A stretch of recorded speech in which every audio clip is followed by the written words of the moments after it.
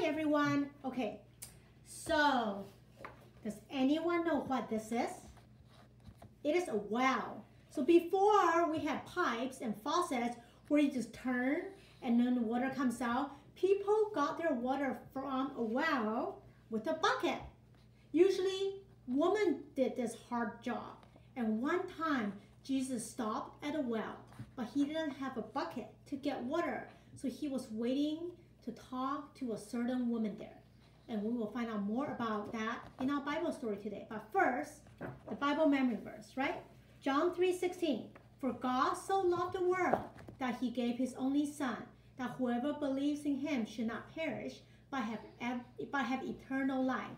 So God did not just say he loves us. He showed it.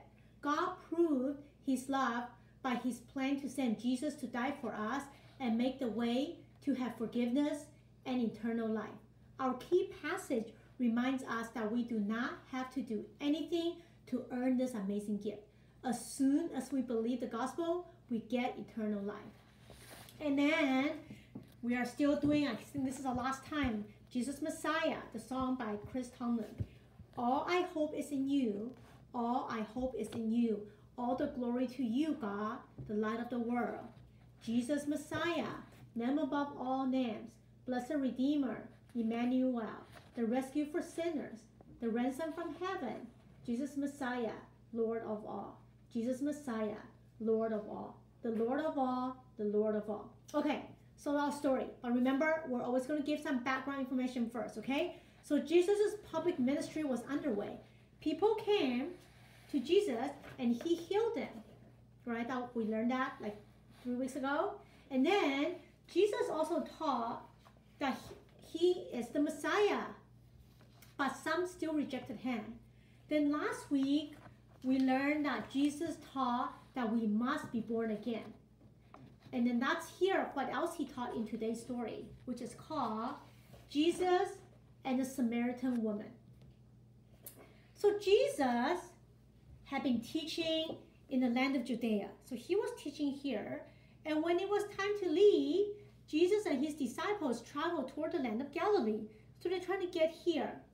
And they traveled right through Samaria to get there. Even though most times Jews, they avoid this area. But he went right through there. And he stopped at one of the towns where there was a well. Jesus stayed at a well. So he was there waiting around. And his disciples went into town to buy food. Now a woman who lived in Samaria came to the well to get water. And this is what Jesus said to her. He said, give me a drink. And the woman was surprised. Jews did not like Samaritans. Why are you talking to me? She asked.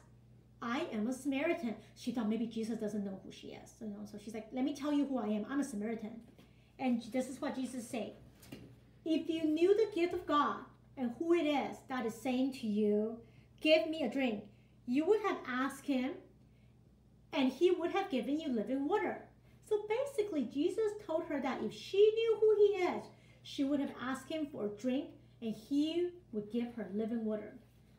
And now the woman was confused. Remember how sometimes Jesus teaching, you don't get it right away. Remember how Nicodemus was confused last week? Well, this week, the woman was confused. Jesus did not have any water with him. He did not even have a bucket to get water out of the well. So the woman asked, Sir, where do you get living water? And Jesus said, everyone who drinks of this water will be thirsty again. But whoever drinks of the water that I will give him will never be thirsty again. That sounded wonderful. But Jesus was not talking about actual water. He was talking about God's Spirit. So when you talk about water, you're talking about God's Spirit. Whoever has God's Spirit will have eternal life. The woman still did not understand. But she'd say, Sir, I want living water. Then I will not have to keep coming to this well to get water with my bucket. And so Jesus told her to go, call your husband and come here. And the woman replied, I do not have a husband. And Jesus knew she was telling the truth because Jesus knew everything about the woman. The woman could tell Jesus was wise. So she asked him a question about worshiping God. Then she said, I know the Messiah is coming. He will explain everything to us. And then Jesus said, I who speak to you and him. Basically, Jesus is saying, look, I am the Messiah. So the woman left and told people in her town what had happened. Many people believed in Jesus because of what the woman said. Jesus stayed in the town for 2 days, and many more people believed in him. The people say, we have heard for ourselves, and we know that this is indeed the Savior of the world.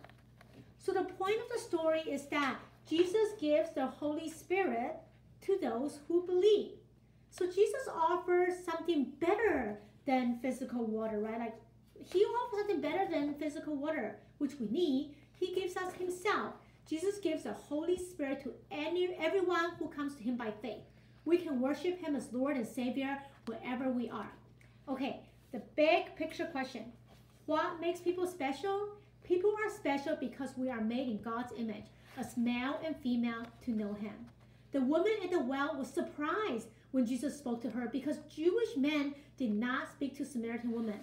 But remember, Jesus loves all people because he loves everyone God made. And remember the catechism question, who will be saved? And the answer is only those who repent of sin, believe in Christ, and lead holy lives. So you can listen to the song, Jesus Messiah. I sent it to your parents. You have the activity sheets to help you really learn more about the story today. And let's go over one last time, John 3:16, which I'm sure everyone has memorized by now, right? For God so loved the world that he gave his only son, that whoever believes in him should not perish, but have eternal life. Okay, let's pray. Dear God, we thank you that you love us so much and that you gave us the Bible so that we can learn about what Jesus did while he was on earth and what he taught. Thank you for the story today about the Samaritan woman, and thank you for giving the Holy Spirit to all of us who repent of our sins and believe in you. God, please help us to be more like Jesus and help us to tell others about you wherever we are.